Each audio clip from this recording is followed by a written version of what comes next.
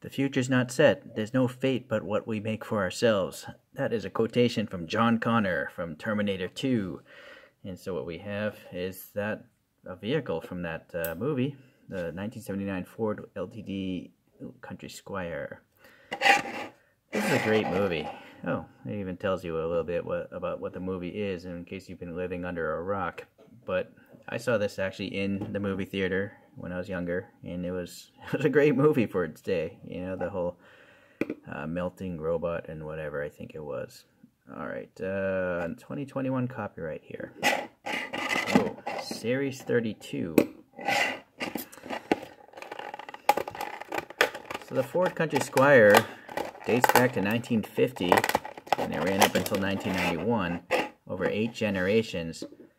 And I guess this would be the 8th generation one if it says 1979, which ran between that year to 1990. Okay, so they downsized it from the previous ones, and so it was 11 inches shorter than the previous wagon, and nearly 1,000 pounds lighter. So probably for fuel economy and stuff like that. It will still carry 8 people around though.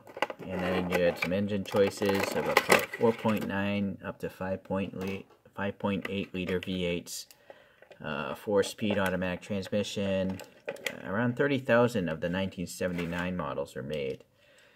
But sadly, after this run, the 8th generation, they died out because Dodge came out with the Caravan, and minivans are now becoming popular. So that's pretty much what killed the station wagons until like they were revived decades later. The Audi RS6 is one of my favorite modern station wagons, or estate wagons, or Avants as the Germans call it. Okay, that's actually a scene from Terminator 2. It's all dirty, I guess.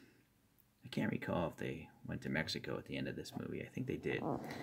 But here's a distinguishing feature of these. They had this wood grain paneling, you know, fake wood grain, I believe. You can't put real wood on a modern car. I believe the 1940s Woody wagons, though, they really were real wood panels on the side. Yeah, here's the end scene, I think. So I think Sarah Connor's riding off into the... Oh my goodness, look at this bumper. Okay, well, this is common. Greenlight's quality control is almost non-existent, it seems. Well, anyways, looking at the side of this, it does have a, you know, wood grain paneling. It's just brown with black lines over it, but that's good enough. It's better than just plain brown. I really appreciate the black lines, so it looks like the siding of a house or something. It's not a random pattern of wood, unfortunately. Where Greenlight does do a good job is the wheels. Granted, these are some plain wheels, just steel hubcap type of things. And this time around, the white walls on the tires look good, but what's weird is the tires are mismatched. The front ones have really thin side blocks here, but the rear one has like gnarly truck tire side blocks. What about this side? Oh yeah, so I have a mismatched tire. This side is all the truck side. And then look at this disgusting oval white wall. So that's another Greenlight problem as well. They always print these white wall tires, and they shouldn't even bother. Sure, it's on the real car, but if you can't do it right, don't even bother. The only good fix... Oh, no, it's not a fix. I was thinking about just flipping the tire around, but this side is even worse. It's like there's not enough white paint. Look at this. Like, what's going on with that? Well, the only good thing is this is a weather-beaten car. So in fact, I'm going to put this on here and see. If it's concentric, I'd rather have a beaten round... Yeah, so it looks like it was perfect before, and now it's just worn out because it's a weather-beaten car. Oh, but look at this. This is weird. Now this tire has no white wall on both sides. So, like, the consistency is really off. What the heck, man? Let's just see what it looks like without the white wall. See, that's fine too. It actually looks like a worn out tire. It looks a little too modern with the, or too clean maybe. That's the better word for, I don't know. Anyways, No white walls on these sides. So only this one they printed it twice, because I guess the assembly factory realized this is not good enough. Okay, well, anyways, that's a long segue there. There's some weathering here in the bottom, if I could focus there. Yeah, some brown, rusty, chip kind of marks printed on. There's the lock mechanism and the door handles are painted silver. There's a little bit of detail in the molding there for the finger grab. Tiny reflector, and then Country Squire, I guess, there. What is this thing called? I already forgot. It's a Country Squire, so that's almost legible. Or is it? Let's zoom in. Yeah, it actually is legible. And then the windows here, they're obviously dusted from dusty roads. Oh, I think I scratched it, or did I? Well, anyways. Silver paint, black molding paint, nice front open window. Oh, nice. There's a sky blue and purplish interior. Or is this just a light? No, it's a different color. The seat is definitely got a hint of purple, but the dashboard is sky blue. And nice enough details in there, so pretty cool. So I like models without side windows. I only wish... Oh, the reason why they left this up is because of this bar.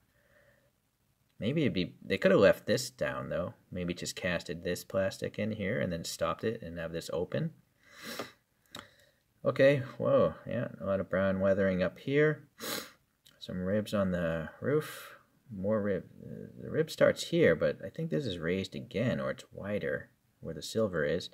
And then a separate chromed roof rack that's been weathered quite a bit, so that's nice.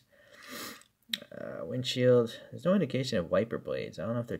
Yeah, I don't see them on the real photo either. They must be hidden under the hood. Yeah, so you can scratch this pretty easily, which doesn't bother me because this is a weathered car. That's the nice thing about weathered finishes. If they're messed up, who cares? It's a weathered vehicle. So yeah, the headlights are totally covered in dust, and then this is a smooth surface they printed on the grille. This actually seems... No, that's smooth also, or is it? I see a texture in there. I don't know if it's a paint or... Oh, no, I can feel a texture. So, yeah, this is smooth. That's textured and black paint. Some bumperettes with some black paint. More chipping or bad weathering, which is good weathering, actually, because it looks bad. Okay, well, unfortunately, not enough orange paint there. Okay, this printing here, again, seems fine. Is this a mirrored image? No, it's not mirrored. So this weathering is a different print. So cool, because, yeah, I guess they had to do it anyways with the Country Squire. This reflector looks good. Fuel filler door looks alright. Yeah, this all looks fine. Okay, cool. And then nice, there's no rear glass, so you can see right into this, but,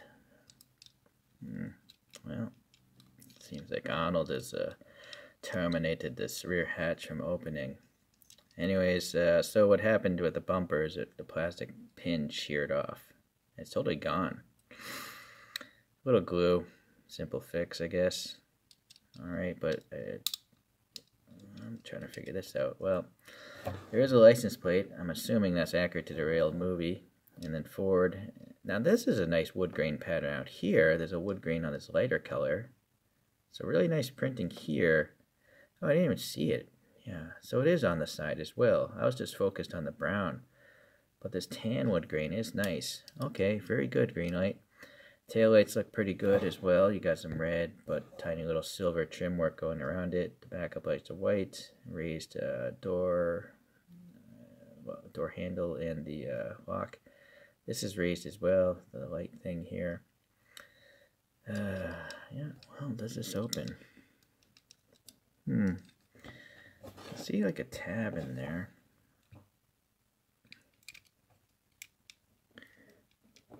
Well, it seems weird. I mean, why would you go through the trouble of engineering a door and if it doesn't work? It would just been better if they didn't bother, right? Just have this all casted in with the rest of the body so you don't see this really bad panel gap. Just an open window, I think, is good enough. Alright, well, that's a mess. I'll have to deal with that. So, Greenlight press fit together bases, but what's nice is they tell you what the car is, usually. but this font is so small. It's smaller than the inside of a toothpick. I mean, I took the rubber off of this toothpick, but it does say 79 Ford under magnification. Tire treads seem alright. I just don't like the side blocks again. Copyright 2018 of the original casting. Okay, let's look at a couple other wagons. Also from Greenlight, we have this Olds 442 liveried wagon. Boy, I don't even know what it is. I don't think I even showed the bottom in my review of this. It's called an Oldsmobile Vista Cruiser. And then I have this older Auto World here. It's the Kingswood Estate Wagon. I love this one because the front end is just mean looking. Unfortunately, the wood grain is non-existent. It's just a wood color. You know, it's just brown. So not the best effort there. But the same mold, but now put out by Johnny Lightning on this Zingers. They put this driftwood pattern. Granted, it's not printed very well on this side. On this side of the car, it looks better. So I like that one. And then this Auto World, this is what, a Buick, 74 Buick Estate Wagon, and decent white wall tires, I guess. And the tread blocks on the side are much finer, which is the way it should be on a street tire. Big wagon, this guy. In fact, I like to compare the length of wagons. Let's see. Line the front ends. Yeah, that Buick is still #1 on the length factor there. But as we know, its size doesn't matter. That's what guys like to think. I don't know, you female viewers, the few that are watching this channel, you can leave your own comments. Alright, I guess, yeah, I like these wagons, you know, they're funky. Let's take these guys out. The Dirt Road to Mexico coaster. Okay, so the bumper. Standard, almost standard QC problem from Greenlight. That was probably shipping damage, possibly. But I can get over that. That's not an issue. The worst part about this is this rear tailgate. So look at it. It looks like it's been a car accident. It's a wreck. There's no reason. There's no need to have an opening tailgate, I don't think. It's perfectly fine not having opening tailgates. This Auto World doesn't, and it looks better for it. Look at the panel gap. It's nice, it's even, it's consistent. Nice, even, consistent, right?